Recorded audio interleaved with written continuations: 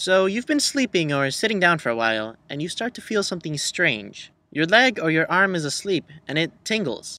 Why does this happen? And is it dangerous? This is Intrigueology.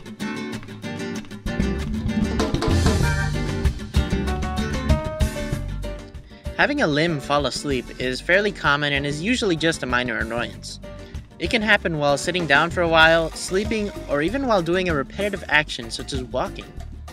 Applying pressure to an area for a period of time cuts off blood circulation. This can cause the cells in the limb to act abnormally. But is this the reason why they fall asleep? While it plays a role in causing the feeling, restricting circulation is only a small part of it. When applying pressure to an area for a while, your nerve pathways get squeezed and their ability to properly communicate with the brain becomes impaired. Because the brain can no longer properly communicate with the limb feels asleep or unresponsive. Now we know why the limb is less responsive, but what about the tingly pins and needles we feel? This sensation is called paresthesia. The jumbled messages being sent to the brain cause this feeling. It is the body's way of telling you that you should move that part of your body to relieve the pressure. A few minutes of this pressure is fine, but after several hours, the nerves could become severely damaged.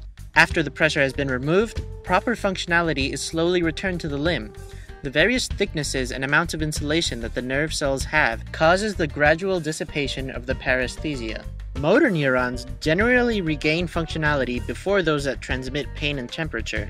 Therefore, you can regain control of the limb before the tingling is completely gone. While it's generally harmless, having frequent repetitive paresthesia could be a sign of an underlying health issue, and you should probably see your doctor about that. Intrigued by something? Leave it in the comments below or on Facebook and Twitter. Don't forget to hit that like and subscribe button, and I'll see you next week.